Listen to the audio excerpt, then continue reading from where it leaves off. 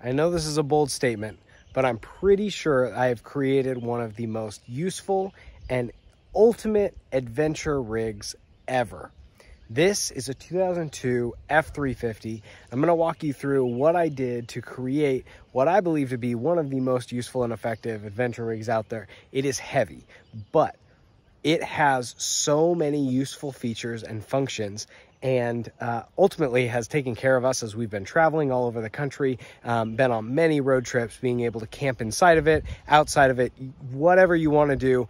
This truck has been perfect. So I'm going to show you everything that I've done to this vehicle. We'll start with the engine. It's a V10. It's a 6.8 liter V10. It is just an incredible motor, so reliable, so useful. And the reason that I ended up going with this truck was because it's a 6-speed. So it's the 5-speed with low range as well, the ZF6 transmission. It is externally cooled, works really well for towing. You've got great range out of it. There's some contemplation about whether a ZF5 or a ZF6 is a better option, but in this case, I've got the ZF6, so that's what we're gonna stick with. All right. On the front, I've got the ARB bumper. I ended up finding it used, actually. There's no winch inside. At some point, that could be something that I would do, but I ended up hooking up these aux beam fog lights, and so they're on the regular light switch with the fog lights as well. I've got Hellas on the front here, and I've got some cowl lights. Those are a yellow light. They're an aux beam as well, and they actually work really well. They do provide, because the truck is white, there's so much glow off the hood. I don't know if I'd do that again, but ultimately for driving on back roads, being able to set up camp at night, so on and so forth, they shine off to the sides and they actually work really well. As you can see, I said it was a 2002. I did a front end swap. I replaced the bumper, and then I have the newer grill, the 05, 06 grill with the updated headlights. There were some Hella bulbs in there. Now there are some aux beam off-road bulbs. The tires. Got some Cooper AT3 tires that I really like. At this point, I've got 60,000 miles on them, and you can hardly see what the wear is. So if you look at these, like, this is the wear bar right in there that you can barely see, but ultimately there's still an incredibly deep tread for a full-size pickup at 60,000 miles. I've gone through 2 sets of KO2s, and I got about 40,000 miles out of them on the same truck, and we tow our trailer all the time with these. Also in there, you can see Bilstein shocks front and rear. Ended up going with the yellow ones. They work really well. The 5100s are great, but they're a little bit stiffer than what I wanted. These work really well for off-road purposes. And then I have the updated mirrors because obviously the visibility out of the lower mirror, lower convex, and the really tall top mirror is perfect. So anyway, now we'll go inside because I've done a few things on the interior that I have been wanting to show off for a little while. So as we get into here, it looks completely stock, which for the most part it is. One thing that I added, so I have the Hella lights and the aux beam cowl lights right on the front. And what I ended up doing was running a switch on the inside. I ended up running this in order to be able to easily hook things up. So right underneath the hood, on the driver's side, I put a fuse panel, and I can quickly and easily wire in lights.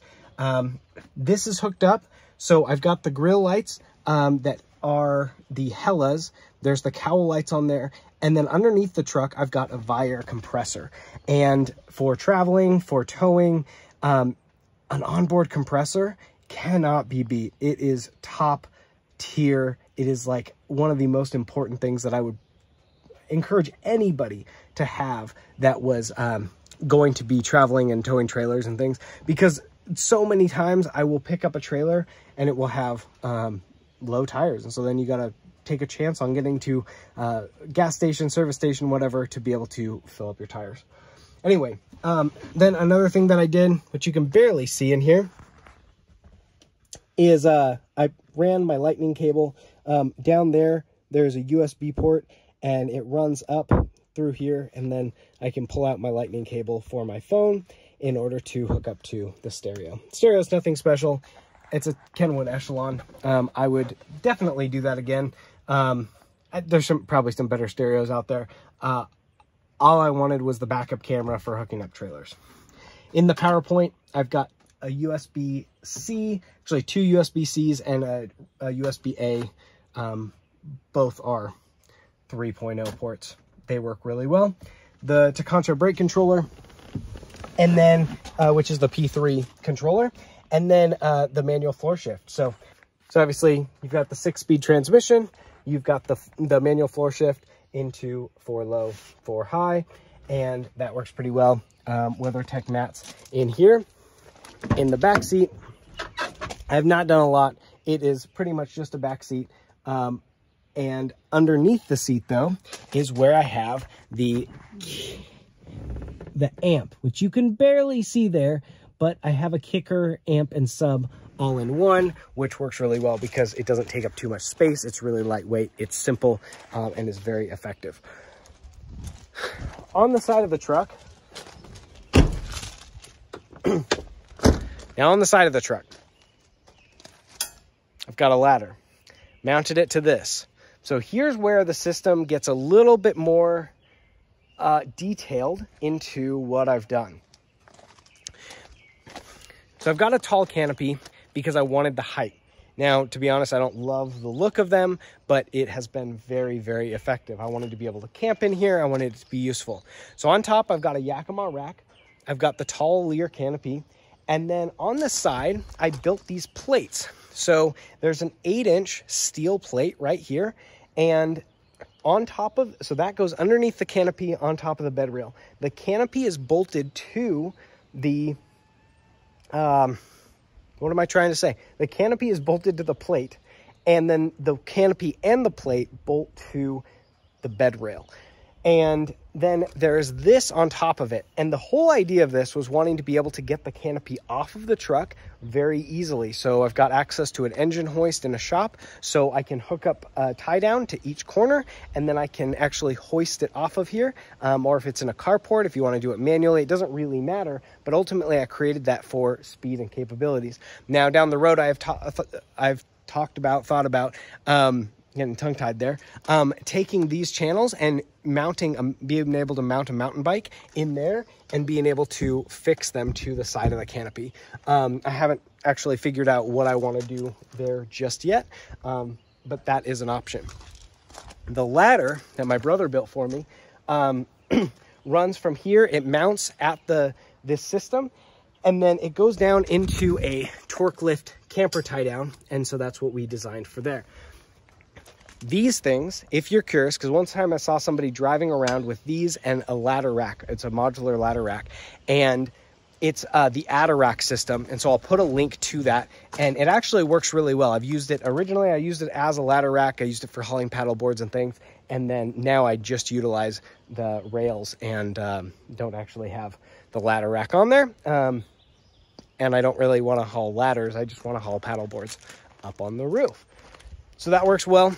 Over here, I've got an ARB awning, which I utilize from time to time. I mounted it actually to the canopy, and you can kind of see the bracket in there. It works really well. It pulls out. I will say the one mistake that I made is that it's tapered with the canopy, or it's angled with the canopy instead of being vertical. So when you pull the awning out, it flexes down a little bit more than I would have preferred. Going inside to the truck, like I said, underneath there's the Viair compressor. Going into the back of the truck, in the canopy, I have set up the part that I'm most proud of right here. So I've got the deck system, ended up putting those deck drawers in to be able to hold video camera equipment. I'm a photographer, a videographer, or I have been. I've done that professionally in the past, not as much anymore. But I put it in there to hold equipment.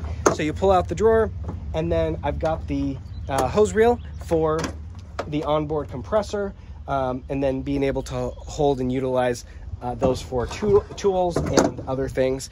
Also, I'll do a detailed walkthrough of what I use the deck drawers for, but a lot of times for like bike equipment, like bike tools and helmets and everything. Right on top of the deck drawers, I put AstroTurf. And part of that is because I wanted a place to camp my dog absolutely loves hanging out back here, but also I wanted a place to camp. And so I put it down on here. I ended up getting the track system that Decked has and being able to utilize that for tying things down. And I put the AstroTurf down, and then I put the tracks on top of it and then screwed those in, and they hold the AstroTurf down so well. It is a perfect system. In the back, there's a flush mount toolbox because I do have a truck with an 8-foot bed, and being able to utilize that for storage, or more importantly, because nothing is, well, I would say 99% of the time, there's nothing in that box, but it keeps things from falling forward. Now, on the roof, I built this system, which you can see, and I built it out of aluminum frame, so it attaches to the underside of the Yakima landing pad towers. I think the landing pad is the footing of them. The control towers, I think, is what they are.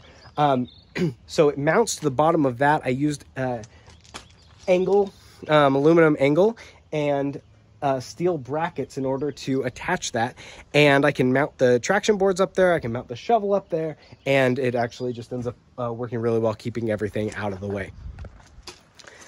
So that's awesome. So that's the back of the truck.